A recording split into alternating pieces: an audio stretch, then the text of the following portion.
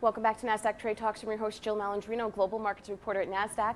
Joining me at MarketSite is Kinahan. He's the Chief Market Strategist over at TD Ameritrade, and we're here to review monthly retail investor trading trends for the month of July. And this is part of the Investor Movement Index over at TD Ameritrade, or what we call the IMX, where they look at the aggregate, the 11.5 million trading accounts available there and what the trends are telling them in terms of retail traders. JJ, as always, thank you for joining us. Always great to be here. At Thanks. MarketSite now, clients apparently maintained overall exposure to the equity markets in July. Yeah, they did. So very interesting in that, as you and I have talked about every month so far this year, at the beginning of the year they deleveraged a little bit, then they started to leverage back up, now a little bit flat. And I think it comes down to what you're seeing in the market, and that is this tug of war between the fact that it was an amazing, or has been an amazing earnings season. 80% of the companies reporting in the S&P 500, 78% beat on top, 72 on the bottom, and then all the swirl that's around about tariffs and everything else.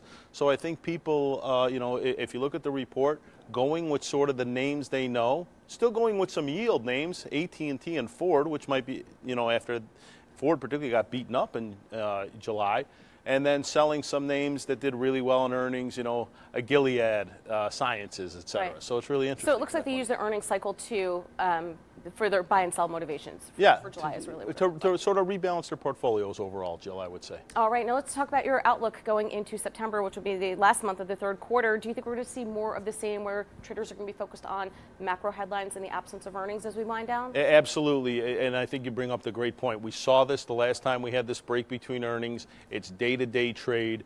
This for the investors and so many of them watching your show who are looking longer term, this really is about picking out your stocks and sort of staying with the companies, not getting influenced by one little headline. And unfortunately that happens to people too often. And for those who are more toward the trading bent, it's a great opportunity because we're going to move back and forth. What you have to be careful of in these times, though, is your size, because we move very quickly.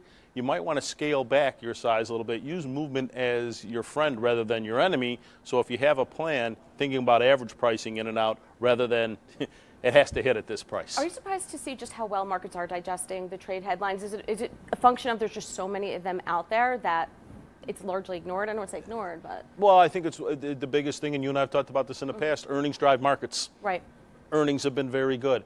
The headlines you can't measure, you can't trade on it necessarily, so I think people are being intelligent on trading what they can see and what they know. And for all the bad headlines we see, Jill, you look at the NDX, you look at the Russell, you look at the S&P 500, we're 1% to 2% off all-time highs in all these. So what I think investors are being wise and saying, okay, that's interesting, but let's stick with the things that are working. I think also if you look at the volatility markets as well, being as depressed as they are, that also helps to lend to why you're seeing the indexes higher, because it just seems as if traders aren't approaching it as a volatile market. Absolutely, and I think you look at the volatility products, and what I would tell you is if they start to leverage up, take that as heed the warning, so to speak. The other thing is the bond market's been in a tight range. Again, heed the warning if bonds themselves start going up pretty good and yields going down. But we're not necessarily seeing that. So as much as many of the cable news networks are on 24 hours a day and it's breaking news every 10 minutes, the reality is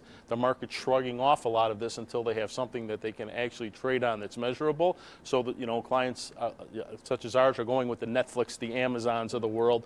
They're doing well. Microsoft, these stocks that, I believe all Nasdaq stocks, yes, actually. all Nasdaq listed stocks. That are doing well in the tech sector, and they believe in them longer term. All right. Well, thank you very much for joining us at MarketSite as always. Always a pleasure, Jill. And thank you for joining me. I'm Jill Malandrino, Global Markets Reporter at Nasdaq.